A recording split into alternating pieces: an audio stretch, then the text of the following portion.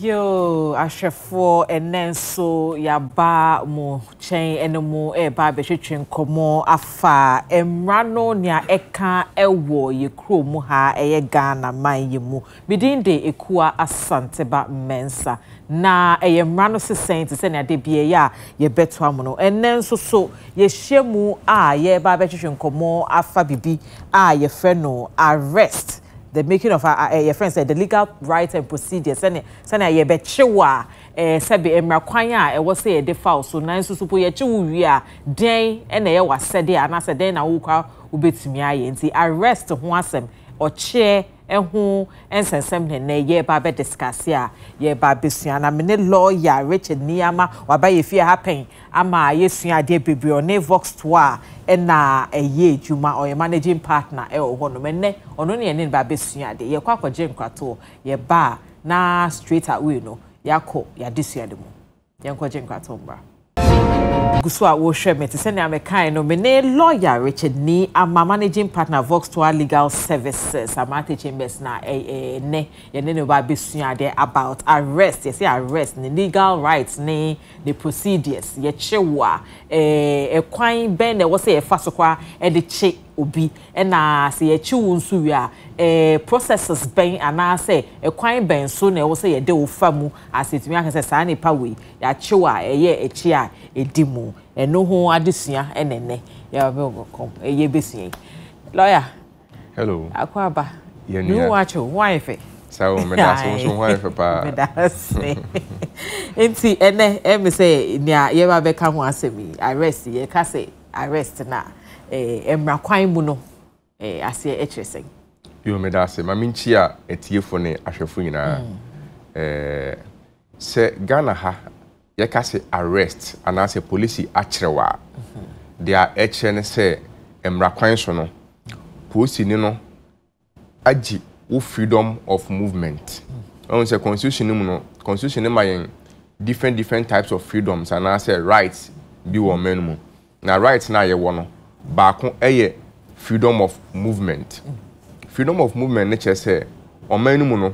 say wo ye Ghana ni ana wo obi o Ghana ha mo be bia pese ko bia otumi ko enti wo sori anopa oba UTV enyo obi na force wo sebra UTV wa na wa fi okumam na wo say oba UTV na che say wo freedom nka betumi aka say member so what you say enti ye ka say police achewa na say emra kwan so no police age sa freedom of movement and say right of movement no efi wonsem enti no se oje sa freedom no efi wonsem a empempi no di nti a waje ne se opese odo fa emra kwan so what you say na opese odo fa emra kwan so ne bia no we boni bi nti ese ye twe waso ana ese ye kwan pensempensemu ne hu sampa ba ye boni na na se wanye nti no police ana se ordinary citizen enso betumi a chew na ye ka se obi a cherewa ne nyina ne se nipa no waje wo fa ahudi a utumi ede nante no efi wonsem for a period by definition no any ye fe no arrest wo kan what boni ma mienu so say police ni etumi je wo fa ahudi fi so na ye fe say private citizen and so ebetumi actual private citizen not say me amete hey betumi so me actual bi ye beba honom but yanka police for the anyway den na bema police ni wo be ya obeka say sa nipa we me Jennifer ahudi efri nsem or anasa the freedom of movement say na okan no efri nsem okay ye wo enoma bebre a police ni ebetumi agina so aka say o chew insan say emra no ama no ho kwan won say ye wo bibi e fe no domestic law ene yo bibi e fe no international law domestic law ne ye emra ye adwuma wo oman ni mu enti say wo ba Ghana hanoma domestic law no na che say embo obi asom enkowi obi ade enkoto obi mu na enkoya amrobri ni na domestic law na domestic law no onipa primarily and I say basically ohwe domestic law no so no Ghana police service ono na yaman ho kwan say onhwe domestic law no so ntina sometimes asoja for ba so mba chi nipa na ye dede say omu ni say atumi ni because omo no domestic law no inform ho omo no ye territorial integrity so omo boy ho ban fi abontensofo a ebe ba beto ahye so but domestically ne de and I say internally interior Into no friend Minister of Interior inside no police for ena omo hwe mmara so nti se police ni esusu se wetia mmara otumi chew enye se suspicion yeah fact suspicion so suspected exactly wetia mmara no otumi chew police ni suspect o se wa ye boni bia na wetia mmara bia otumi chew so ati ase ye wo nti police for there was wide discretion or very wide discretion obetumi dia akyerɛw eno ntimetumi abobɔ ne man kakra bi so a police betumi maybe am mbɔ ni nyina ba mebɔ ne be metrim no de di kan se police ni gina honom na nanim a ya agane wahu se wa ya ade bi a eti amra sabrenum na no ohia warrant ohia bibia ohun kwan se ɔkyew because nani so pɛ no hu se wudi bɔne into obɛkyew so ade ase ana se wonam honom ohun se wadi bɔne nanso bibia wo ho no ne se ebia no wadi bɔne bi eno so otumi kyew so ati ase ana se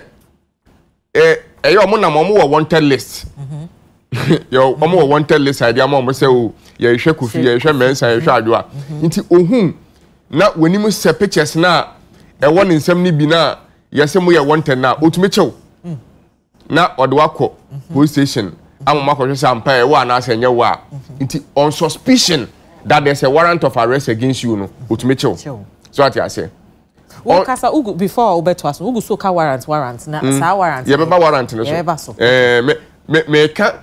police bet me achew with warrant and obesu me achew without warrant me ka time a police bet me achew without warrant ye ka say warrant na nkasa ye say court ahye omoso ko hwe one person bi anase ni pekuo bi mra eno no wudin wo paper no so sometime wo picture ka ho eno no warrant wo ho ba warrant enni ho no eno so say o suspect wo say wo yo bi a warrant bi gensi wa otumi che wo do kwhwe say ye wo na warrant ni gensi wa na asenye wo a enti eno ye on suspicion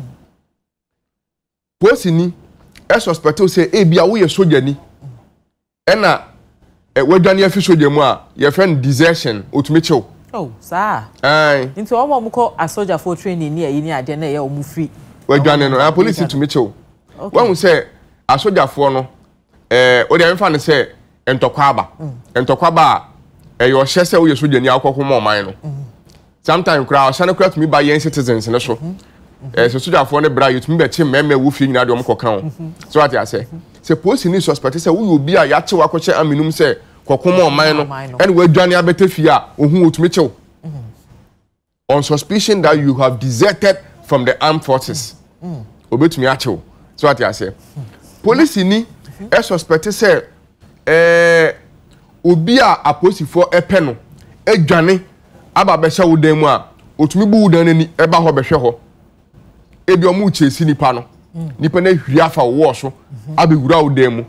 otumi bo wura dem wonom me nya we se nipa na be wura dem o pe konfo ache na konfo na dwane aba wo dem at that moment no nani tua se konfo no edwane ba wo dem ntino so long as nani tua se konfo na dwane aba wo dem no ono so tumi follow up konfo no no yeah fa ne say no me privacy na wo breach there be at that time no the security becomes paramount okay so what I say o kan mra na kra at 30 na ye criminal procedure act na be ka che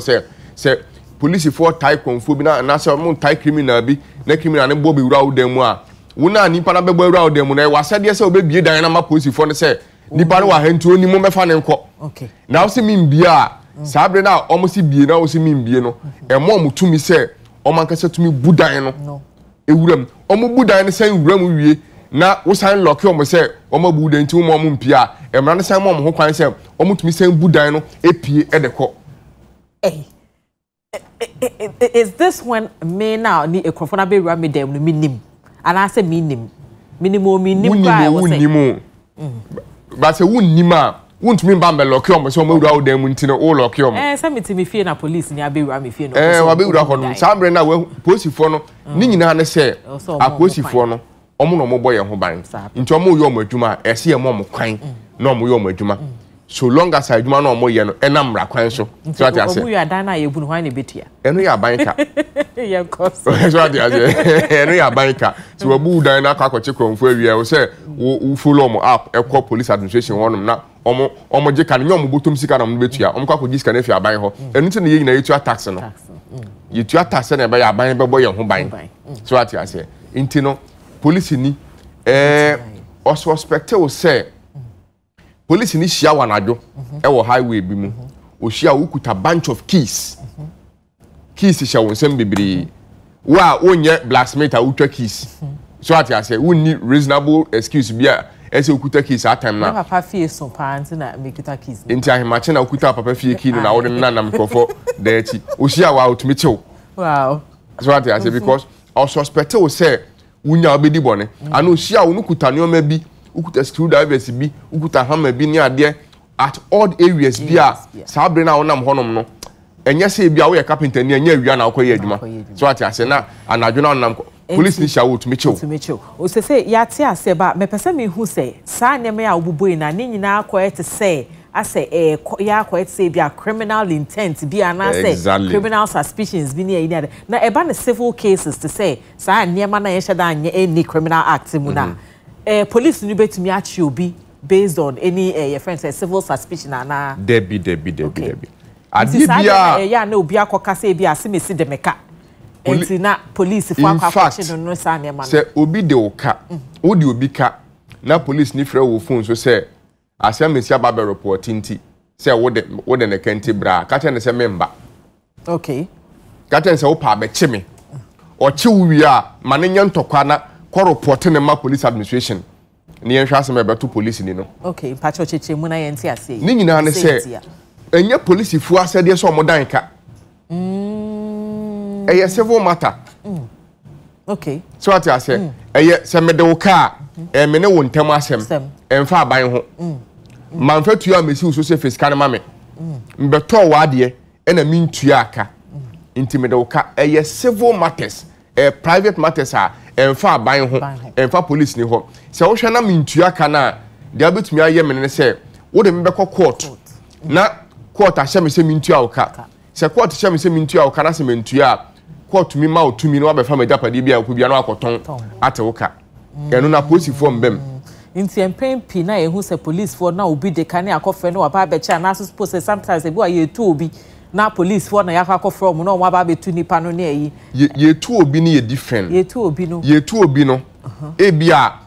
nipa na ko rent control ama court ama order say ye ntu se court ma order say ye ntu a registrar ba be ma warning say tu se wentu na se registrar ne for so bana ubebo na obetumi akofa police for edi nachi no mo de aba be tu eno ne ye court order e na police for ne de ba ba enya te se madam fu bi wo police ena my friend so metu ma debi land owner na ma okay eno de enimo sa ugus na o kasa no ka warrant na sem nti se wa cheche mu say there are times I yetumi use warrants no and at times I use warrants and say police ni bana so ba be chebe na bia me feel say menye eboni bia ye ana wo police wo suspect me nso me feel say ade na wo suspect me no sebe ana suppose say bi wo hokra na bia police na nka de kro na nche me metumi aka say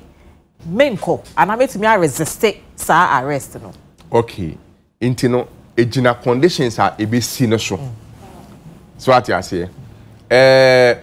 police ni ba no be ka che say machew esan say Kofi Mensa say wa be wia ne banchi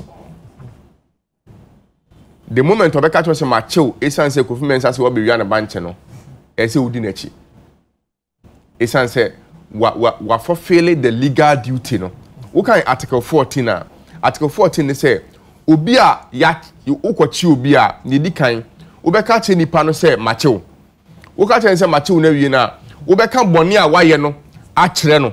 en na America for friend Miranda right no obeka boni a waye na kire ne say ni boni a waye nti na mechew so ati ase we ka sa wie kire na Mmara Ghana Mmara say obeka no wo kasa nipa ne te asem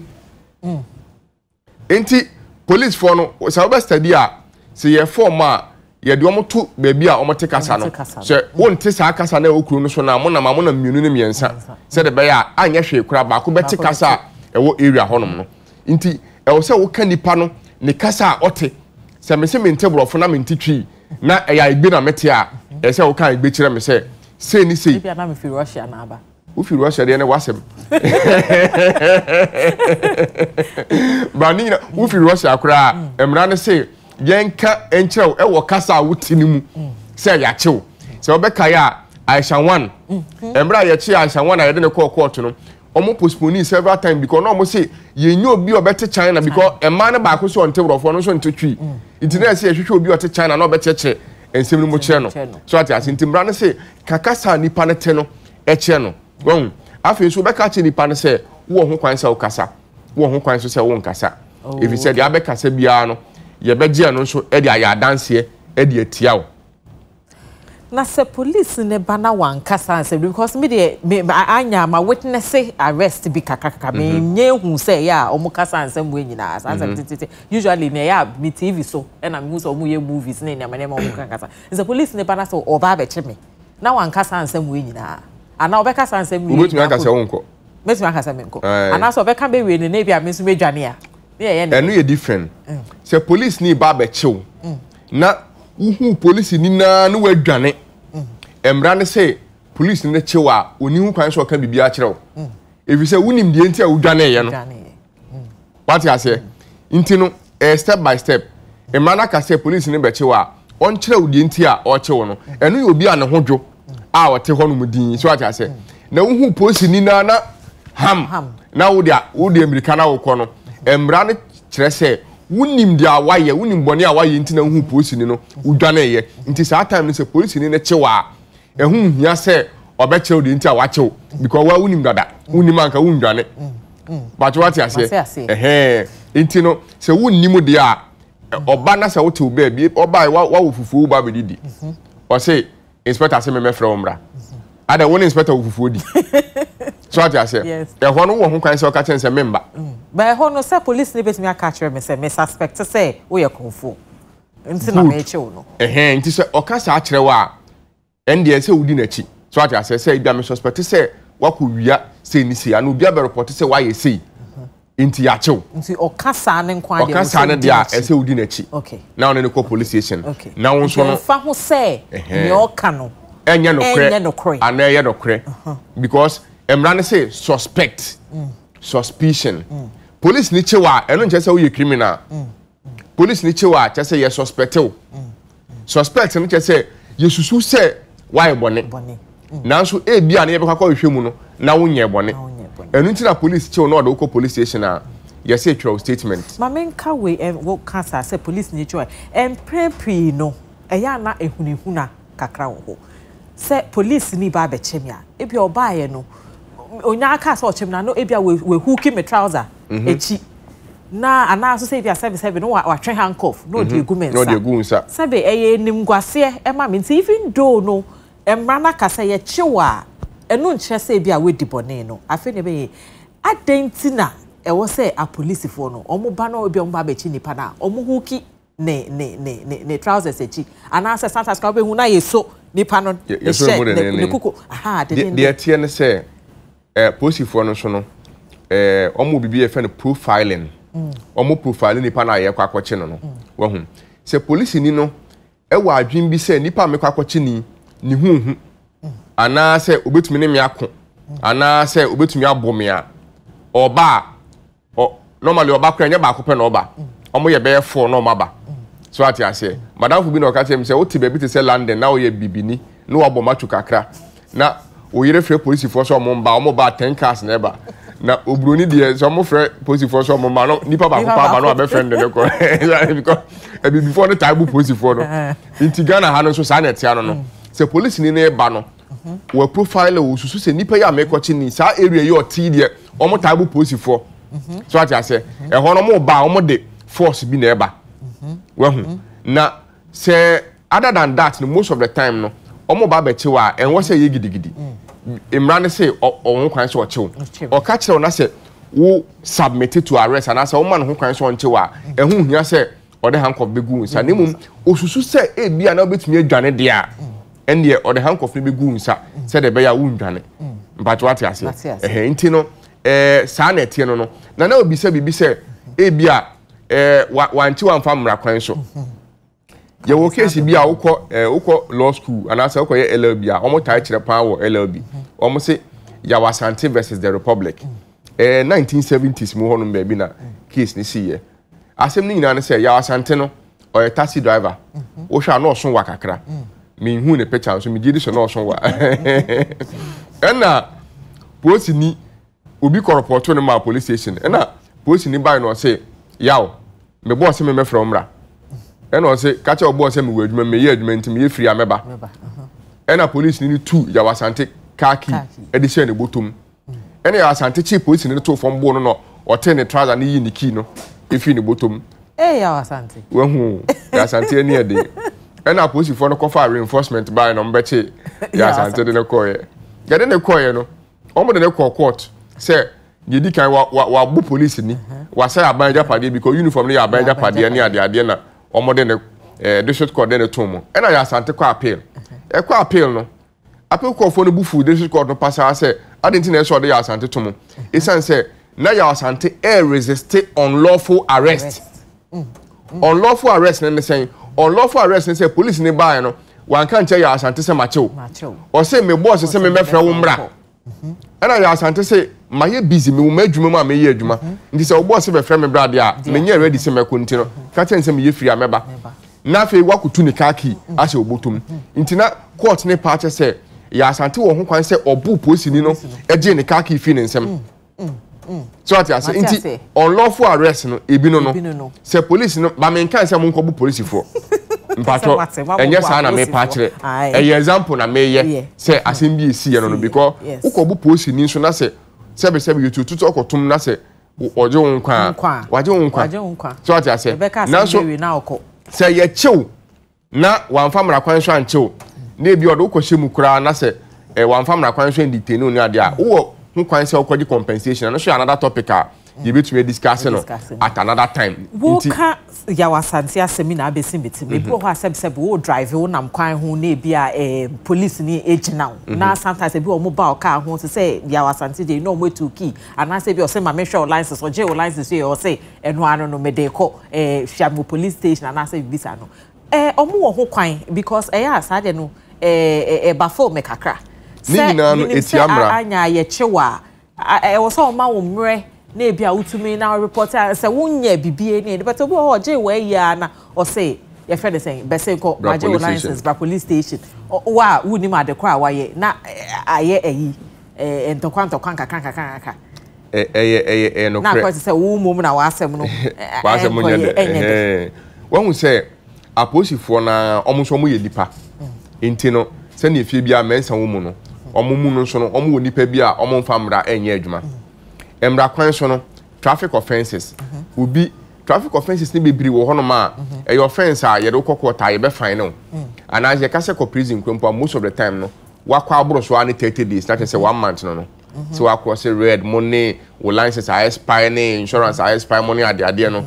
traffic offenses wo hu na police for no se ochew e bia wa cross red e se ugina won wo stop here ya ka che say driver wa cross road red into achew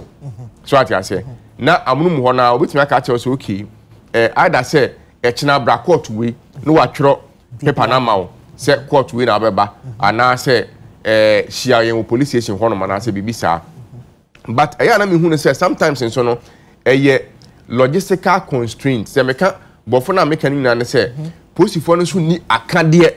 a omode ye adwuma so ati ase because Ghana here ya we say what you do a traffic mu say wa cross red now te paper man say ochina bra court na nipa no ade chene wa mba court a ne che bedin because your address system enye adwuma so now so abrofi say ohia umpo na say we need license no ka che say fa national Fausnet number bra and afa tom print ba na odisi ni machine so a obehu say ampa wo license our license no enwuye ana bibisa bagana police ni no so share na say wunkuta our license na o ka che ne say me wo bi na meja wo fi a bi oni kwan bia oni machine bia o de be check ahwe say ampa wo bi ni waja wo fi a na say wunjae intino ya na omo pese omo de omo pe o impempi na police for no obisa say for license bra oje ya no de ahye ne bottom because amani to me o license na bidi ne ho nti ne obeka say ye bia no obeye batiti Mmara Mmara ne ma ho kwan sa in fact police ni an rank endu inspector no oni ho kwan say o seize o license pacho bosubiem police ni an rank endru inspector no oni hu kwan se o seize wo license okay obetumi ahwe no wasan so de wade ama inspector no so no kwan ya fa so seize license na nye se oje ya no de ahye ne botum oje a ese otro note e de mawo a e che se ade we nti e na waje wo license so ati ase na mpempi no ye many cases are inspector beje wo license na police beje wo license de ahye ne botum na ade be che se bra police so be ko na ayera na wo be di akira kwa ba penda wanti ama drivers nso bi wo no ma no ma ye photocopy because nim say me de koma police ni okwa akoyira no a mintimi nya no hwe no wa bo me kakwa ji se me san kutu eska ekwa license for wo DVL so ati ase nti no eno ya ade bi a ye blame ya posifo no na ye blame aban so aban hwe no mfa framework bi Mmara a be bo ama police fo no ehun hia se obeje wo license ansan wo hu se license no eye adwuma na se enye adwuma hold your thoughts right there ye be kwakwaje enkrato ye ba dey ato so Mmara no sesen e wo UTV so e na wo hwe ye discuss ye arrest ene ehun enso so ebe ye kwaje enkrato ye ba na ato so yo still a UTV and na wo hwe me Mmara no sesen and na ye gusu a yesua ade afa the legal rights and procedures eba no arrest na eba o chem so lawyer ye kono na che say ye ka say police for sometimes say me say ye che wo kwan ho a say be say police ne je wo license na de ahye ne botom na enso so ponipa em say ne rank do inspector no won't be into wo church mu ho no ma ye free e honom no embra say ya che we wie as a person edien ena wo se wo ye me bisa we because ebi wo ha ye do ko police station na Ghana ha no me wo se bebre na ya wo kan wa asem ne kra na asebe ebi wo ha ye ma wo na wo try even though you can speak and write but ube hu na sebe police ni foforo na wo kasa no na o try asem ne de ma wo wo Mmara kwan so se wo se obi ebi especially when ubetumi akasa ubetumi ye friend say akenkan na wetumi atwe no police ni na also otwe we yima and na so suppose say ye chewa wan kasa no kwan dan na wo say wo ye okay me da say police ni chewa say na medical aka no e so chew di nti a wa chew nti no odu police station no wunim say ade we nti na police ni a chew e bia ye se banchi bia ayira wo area mu honom na ye suspect say wo na otawia banchi nti na say one we wia so ati ase nti odu police station honom na obetro with statement no de tie ne say enye by force obetro statement wo ho kwan say obeka che police ni say minimum asem ne ho hwe ntime ntro hwe wa asema no wo ho kwan say okasa ache no ena ebi nso ana wonim asem ne ho bibi entu pese o cheche mu saa mre no nso no wo ho kwan say o che ne say oh say ni si ye ne wa che police fo no na omatro amawo e wo mre a wo ankasa wonim atro se woni ma trotro a ebe beta se wankasa no ubetro wade so ati ase because ewu wenu masem na ye tro na sa asem na omo tro no se koba ne se police fo ne de ubekọ court akobo okwadu a omo de sa asem ne be ye evidence empempi no mbeka se o ye che ne kra waje atumu se ono no o wi ade no so ati ase na confession no Mmara o confession ho Mmara o confession ho ne se number 1 se police ne chi obi na obu nipa no ema nipa ne gitumu se waye bone na sa confession no illegal confession na say invalid confession na say confession no indimu okay so ati ase ye chi won ye se won akọ wi abanche no en ya buwa na afi waje atumu se ampa me na wi abanche no sa confession no Mmara kwan so no indimu enti ye buwa betumi aka se won ka hwe wo de wakoma no atumu to be bidin unka bibia ena ye trust statement ne mawo na statement na ye trust mawo no enye wenum asem ena o matro na udu quarter wo ho kwan se o ka che ja che asem oyi o matro sem na mekan na nyem na mekan de tie ne se obi ye confession apart from say en wo se ye bo no Mmara ni mu no under the evidence act no evidence act ne require say Mmara wo ye confession no na wo se independent witness e wo honom independent witness ye obi a sebe enyo no be report say na de ayira enyo no ye investigator onye police ni a enyo no na o hwe aduma o ye investigation no o obi a asem no emfa ne ho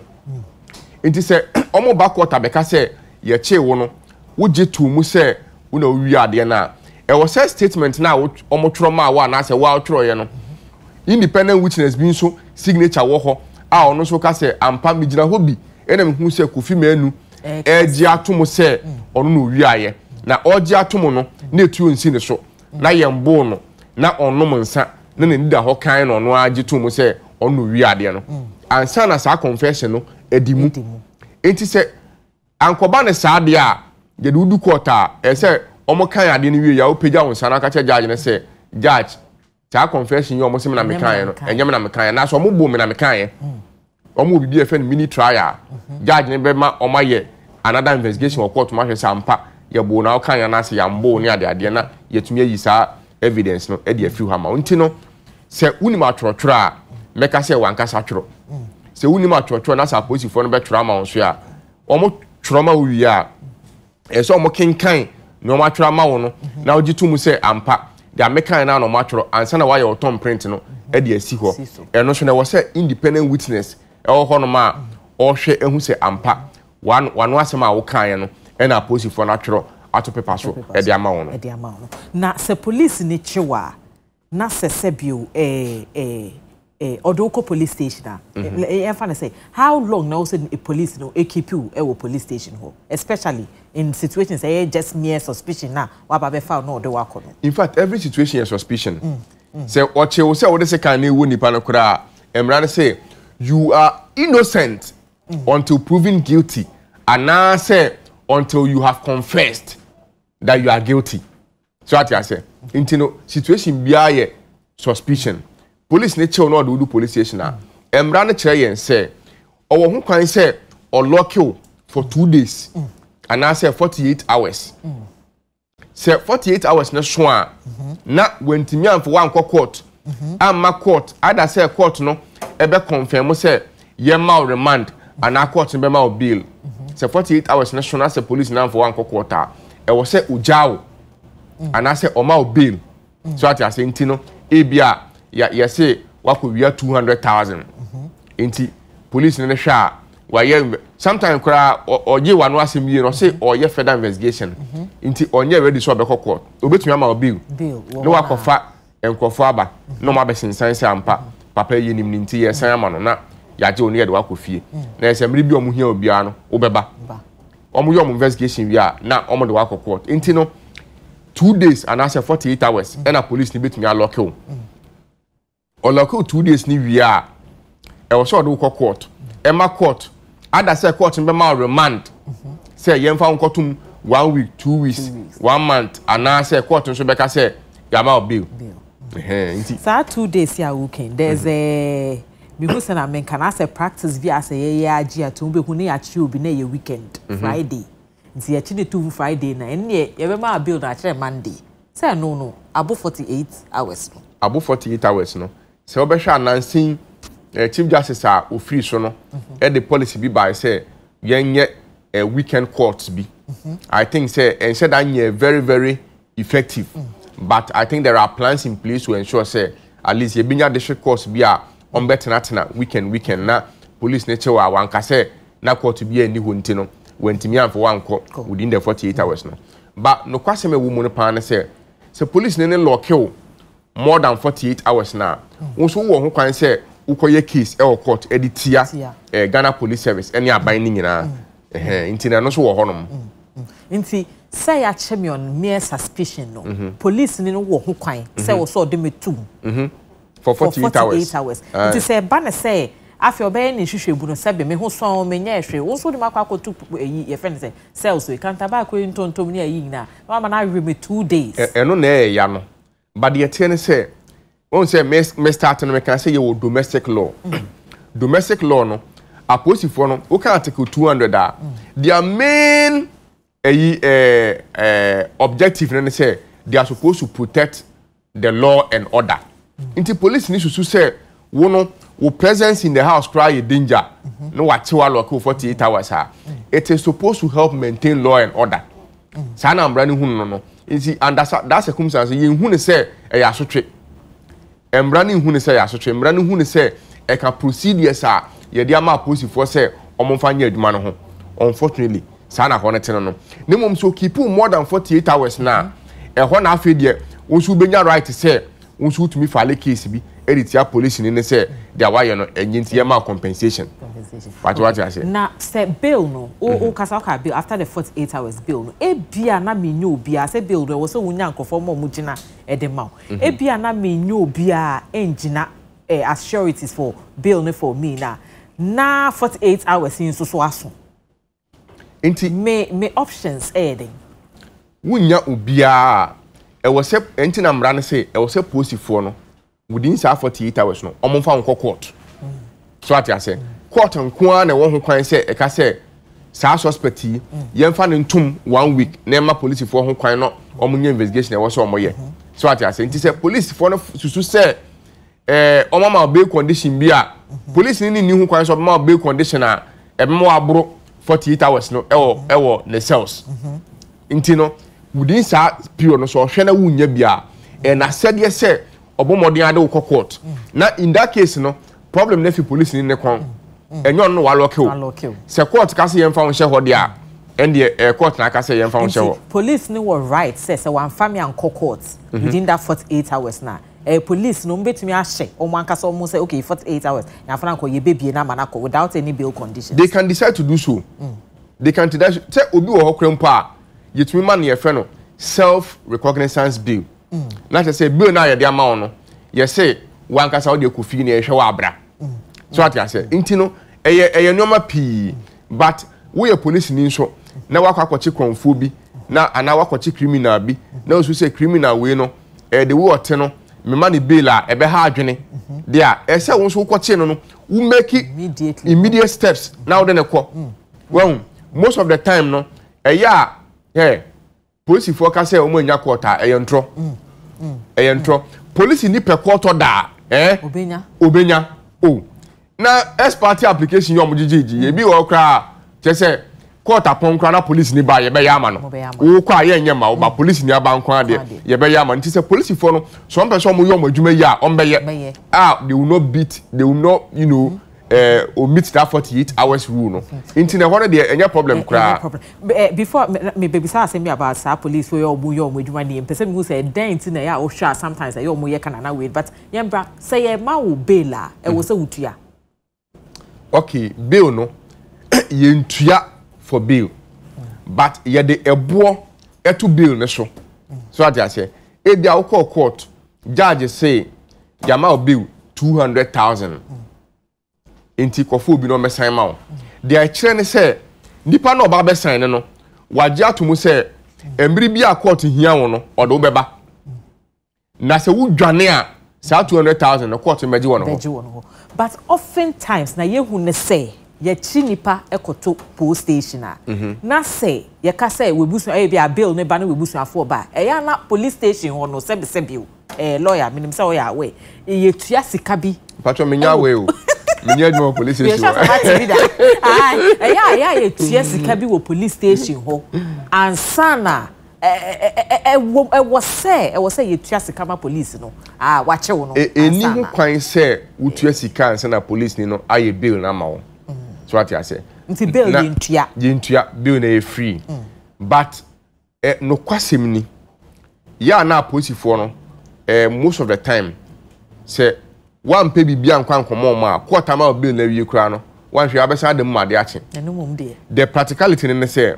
ebia nipa na oba be sign bill na ma wono ebia ye de wo court wo me fa se ye de wo ba court wo abeka junction na wabusuani na oba be sign bill na ma wono otiteshi police ni na said say okoteshi ho ekohwe nipa ni fie na oteki address na se na be ya se udwane obetumi akọ nipa ni fie akofa na ba enti police ni say ye kra ye car na e wo honom no car na say enti pe car ma ye ne emfa nko. So what I say sometimes no all man mechano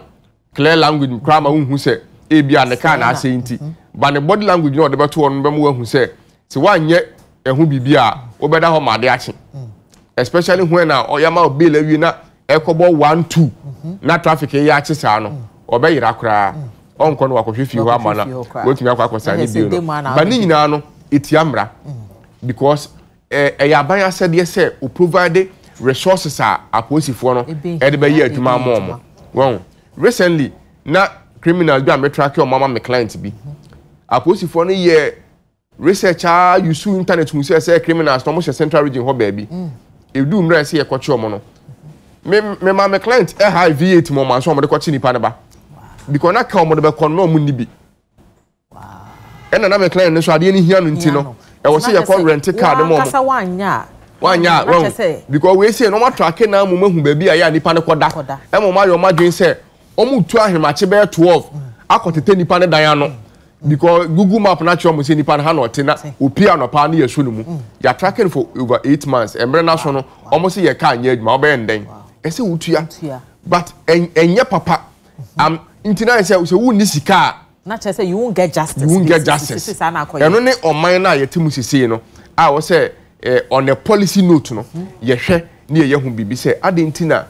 aposifo omo so omu cars enokra so omu cars omo wo bia adentina say ya yentumi nsiesie ne momo ni nyina enoma bia ese ye hwe na yetumi eye no in such a way say ye bebo because ba ne sa na ehiafo eho trom because imagine say me client ya me kana asemi say oni score be kwakọ rent car na dia ma aposifo na enka criminals ye ntimi anche omo nti eno sa no say nipa no ebia ya chidi pano yen friend say it's a same way criminal because me say usually criminal cases no na the state versus nipa no na say be me na ma boka ma ya hwe ne ya che nipa na misika no aban betu ama me ana start there be entu ama ntumi nko claim there be ne etie ne say ebia obi adi ubone ye de ukọ criminal trial no mu no de a eno ne de ni aim ne say ye betwe waso si ye hu sampa wadi bone na ye twe waso ene ye bia nsa wom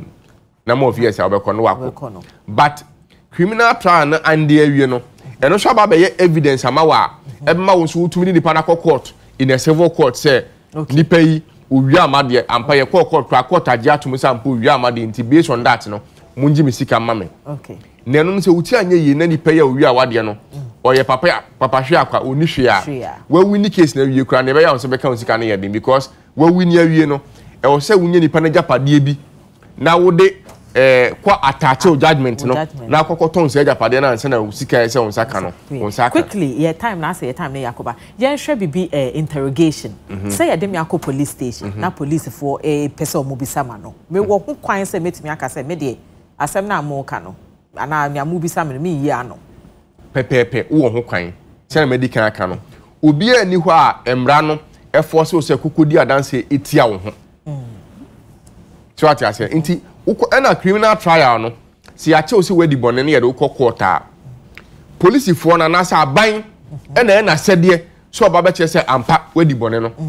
enti se mo be che me no me se me nkasa makama no atomudi ena mete ho no ma mo evidence amose mo wo no mo na ese mo de sa evidence ne bra court na mo de be convince court ne se ampa bone we no me na me di ye na se court gitu sa ampa me na me di ya ansa na court ebisa me se ehu iya no ene sense amre na mba be file me defense but what do evidence ni na aba ebetumi akoba ne se what do evidence ni na aba be kire court what the kire court ni wi a court say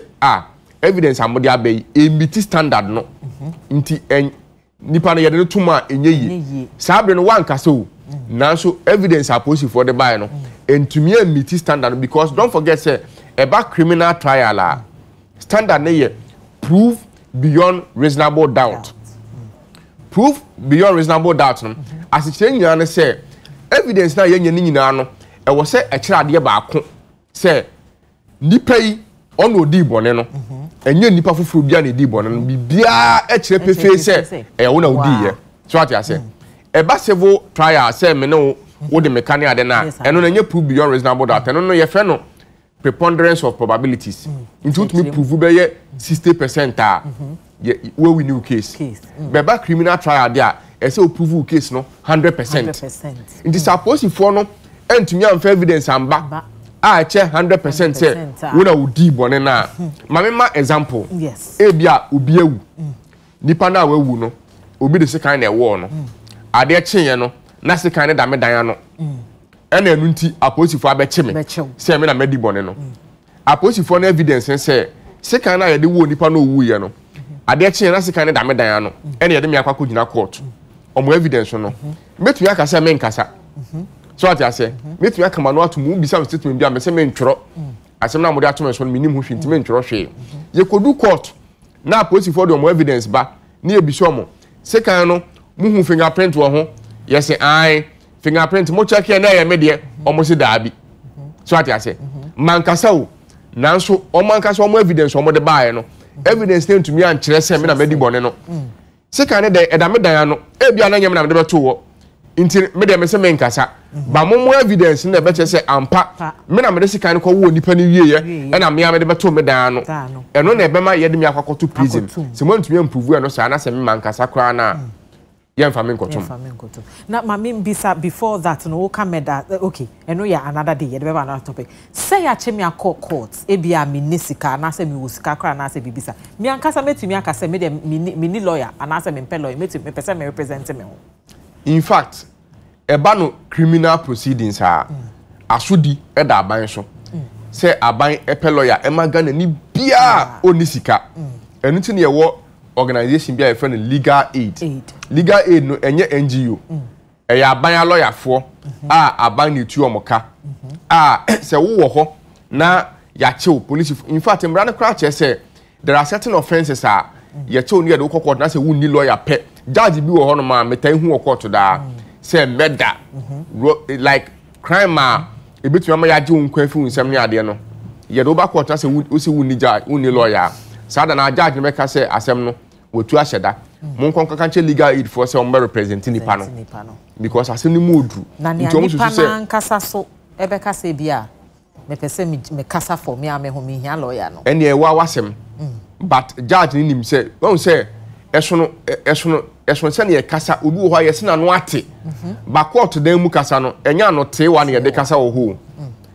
wan hwa no te wa no kwakwa yi asema ma nti obi wo ho se mi jimi hudi mi a metumi akasa na ade wo kasa aja adwama ho kwan ma wa kasa but impempi no court dan mu asem ka no enye se ma no ate nti e technical se bia ye de meda to so we se wo ye cross examination yes wa no ate no abigina o herere keke nimum evidence no modi aba no e say wutumi punch holes wo mu e kire say ade no evidence na nya 100% so what you say nti there are certain crimes that the to so na the court kra na say wo ni lawyer impempi judge ne ka say yenkope legal aid for lawyer ma wan say ato so e di asem because Mmara no say say aban ma lawyer nti say one kasa sometimes ka say wo be representing what judge no betumi ahye say there be asem we dey kope lawyer